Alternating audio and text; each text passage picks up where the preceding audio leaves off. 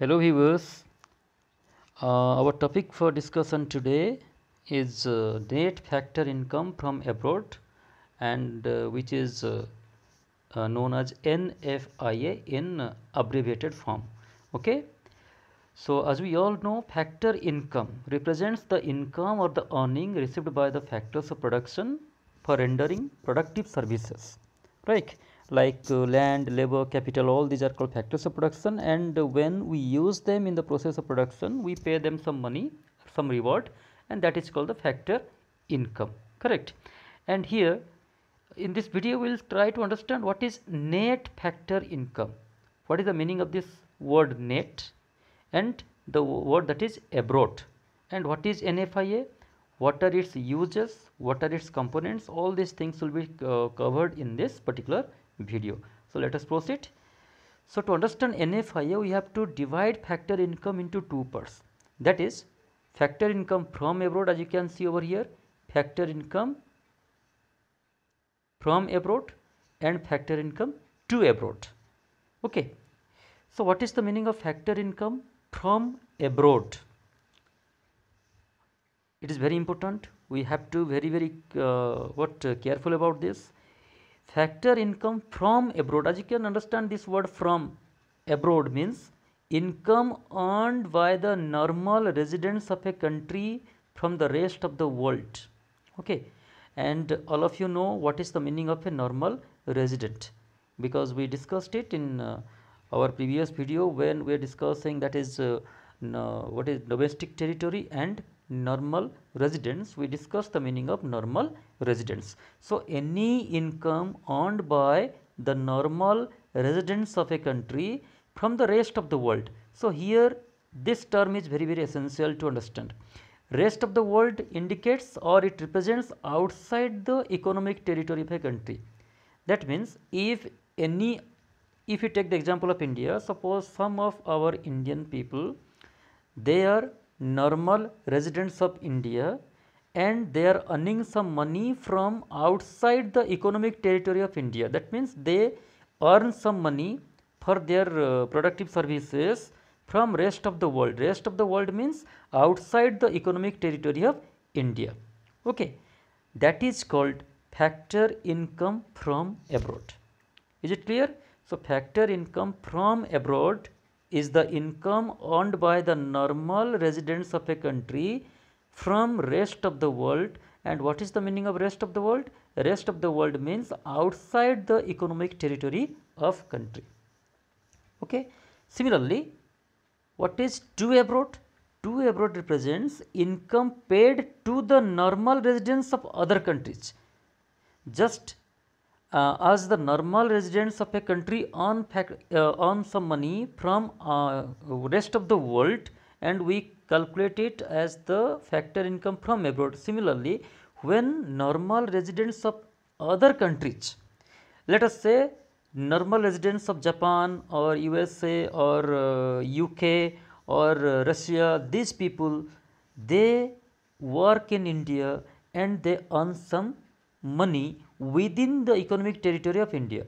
Means they are not the normal residents of India, they are the normal residents of other countries, but they are providing some productive services in our country and for which they are earning some money within our economic territory. Okay, that income that is received by such people, okay, those who are the normal residents of other countries and which we call non-residents, means they are the non-residents of India. They are not the normal residents of India, they are called non-residents of India. Okay, and they are doing some productive work, they are giving their factor services and for which they earn some money within our economic territory, and that income that they earn for their productive services is called factor income to abroad. That means this income goes to foreign countries, means they will take this income and to their respective countries, right? So in this way factor income can be divided into one, that is factor income from abroad and factor income to abroad. So if you understand these two things, we can easily calculate what is NFIA, How we can calculate? So here is the formula.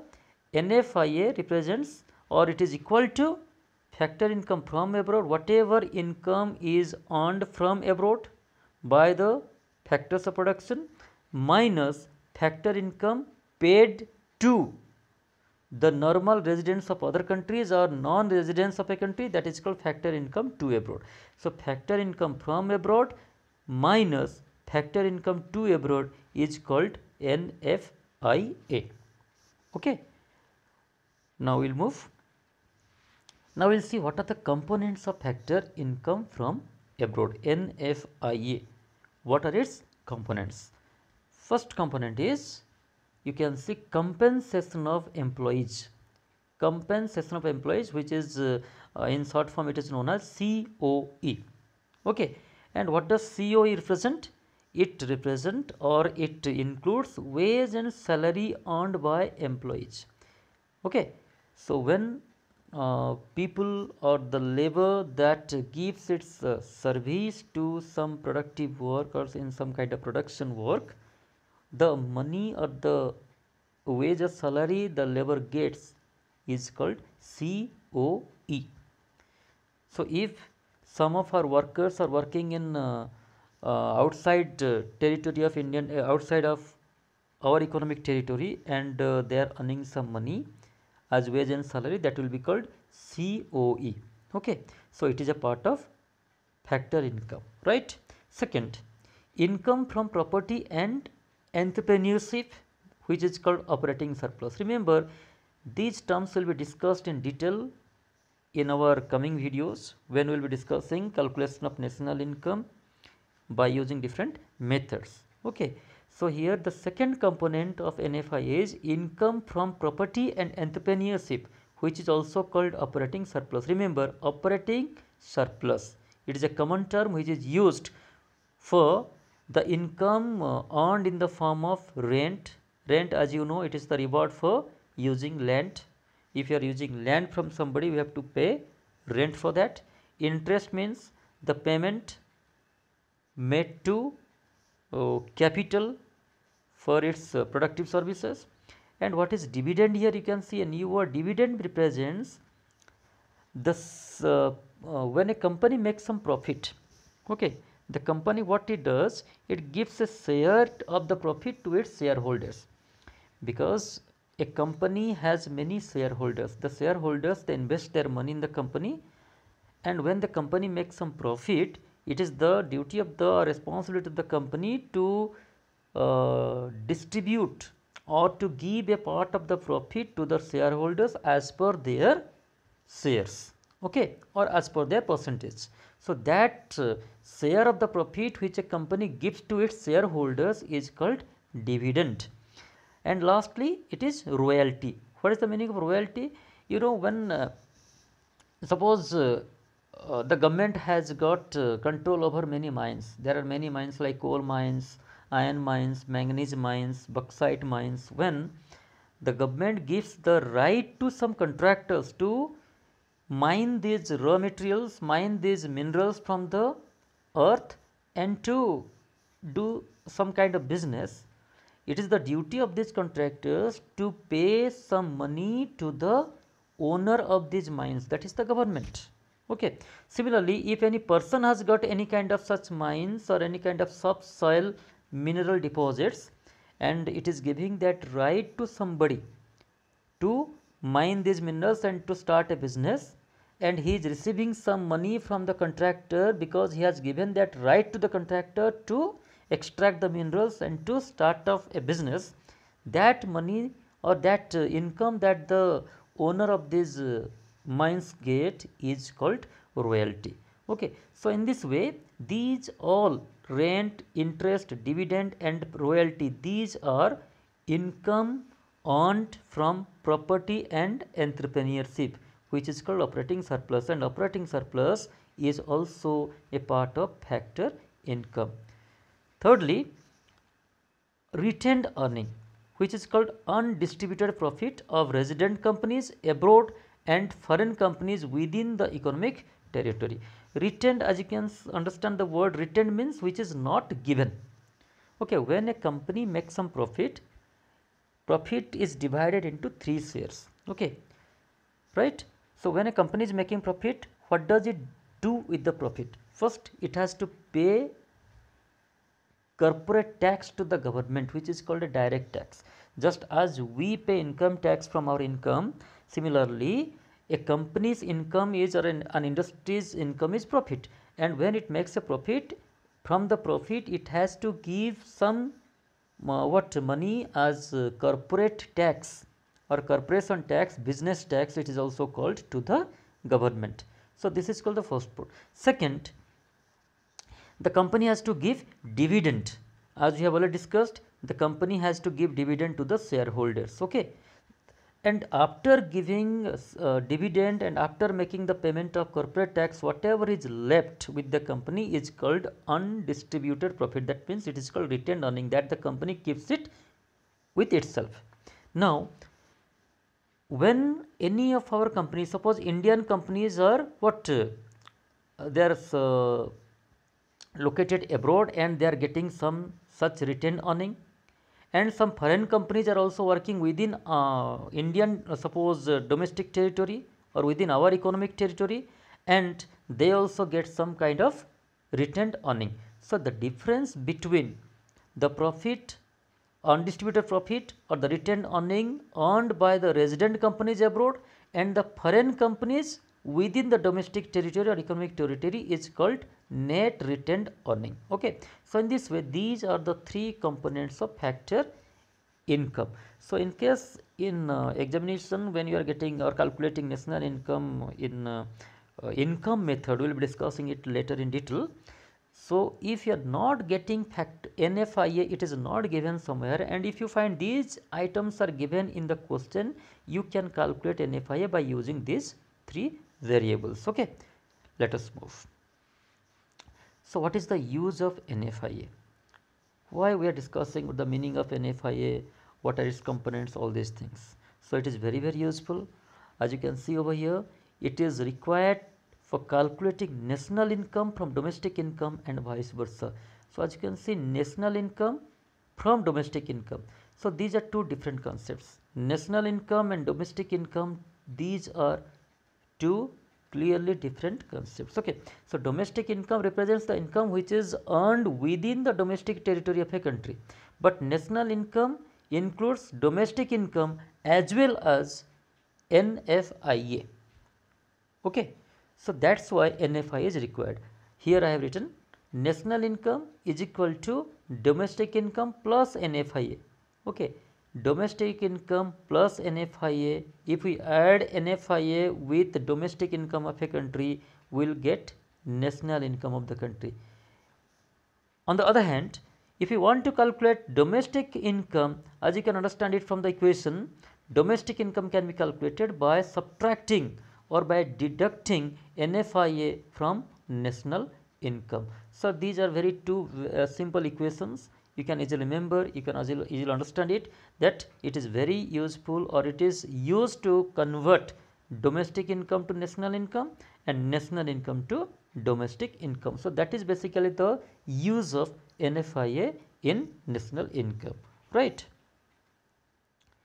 Now these are some very important things about or notes you can say about NFIA. See, NFIA can be positive, negative or zero. By this time I think you might have got the idea when NFIA would be zero. Obviously when factor income from and to abroad are equal. Suppose you are getting factor income from abroad 50 rupees and you are also making factor income to abroad 50 rupees. That means you are earning 50 from abroad and you are giving 50 rupees to the non-residents of other countries, that is in to abroad. So 50 minus 50, it becomes 0. So in this way factor income, net factor income can be 0. And when can it be 0? When factor income from abroad is equal to factor income paid to abroad. Okay. Secondly, if income from abroad is more than income to abroad, suppose you are getting 50 rupees from abroad and you are paying or you are giving 30 rupees to abroad. You are getting 50 from abroad and you are giving 30 to abroad. Then what is the difference? 50 minus 30, it is 20, that is positive. So in this case it will be positive. Third, if you are getting less from abroad and paying more, suppose you are getting 30 rupees, that is you are getting 30 rupees from abroad as factor income, and you are giving 50 rupees to abroad. Okay, that means you are paying more and you are getting less. In that case, what will be the NFIA? 30 minus 50. 30 minus 50. Factor income from abroad is 30 minus factor income paid abroad is suppose 50. So 30 minus 50, it would be minus 20. So in that case NFIA would be negative. And again I would like to tell you here that whatever is the NFIA given, whether it is given positive or negative, when you are applying the formula, you must not change the symbol. Okay, you must not change the equation. Suppose NFIA is given negative here, domestic income is given, and you have to calculate national income, and NFIA is given in negative, suppose minus 20, right? So what you need to do is national income is equal to domestic income, write the figure whatever is given as domestic income or whatever you calculate as domestic income, write it here, plus you have to use this sign plus, then make a bracket, and within that bracket you can write minus whatever is the figure of NFIA. Okay, right? And later on when we solve the equation, the symbol will change, the sign will change, and you will calculate it correctly. So that is basically to be taken into consideration, or you have to be very very careful while you are calculating national income or domestic income by using NFIA. Okay, because here students commit mistakes by by manipulating the symbols or signs. Okay, so take care of this. As you can see here, net factor income to abroad is deducted from, this is a very very important concept and you must remember it. I have written it in a very different, you can see the color of this particular term, net factor income to abroad. This 2 is highlighted with red color. Why it is highlighted, I am going to discuss. Net factor income to abroad is deducted from the domestic income to arrive at national income. If in the question you see that net factor income to abroad is given instead of net factor income from abroad, NFIA actually represents net factor income from abroad. If NFIA directly given or it is written in net factor income from abroad, you can use this formula. Okay, these two formula you can use to calculate domestic income and national income. If you are getting this question, in the question you say that net factor income to abroad is given instead of from abroad, then you have to apply this formula to calculate national income or domestic income. What you need to do, that is net factor income to abroad is deducted from domestic income. You can see here we are adding NFIA, that is from abroad, but when you see NFI to abroad is given, domestic income minus NFI to abroad will give you national income. I hope you understood it. If net factor income to abroad is given, to calculate national income you have to deduct NFI to abroad. NFI to abroad or net factor income to abroad is to be deducted from domestic income to calculate national income. Similarly, if you want to calculate domestic income, what you need to do, national income plus net factor income to abroad. Instead of deducting it here, you have to add it. Okay, so it all depends what is given in the question. If in the question it is simply written NFIA, you have to understand it means net factor income from abroad. Okay, if it is not given NFIA, it is given suppose net factor income to abroad, then you have to be careful, you have to use this formula to calculate domestic income or national income. So that's all for today, and we will be learning some more variables in our coming videos which are directly related with calculus of national income. Till then, take care, have a nice day.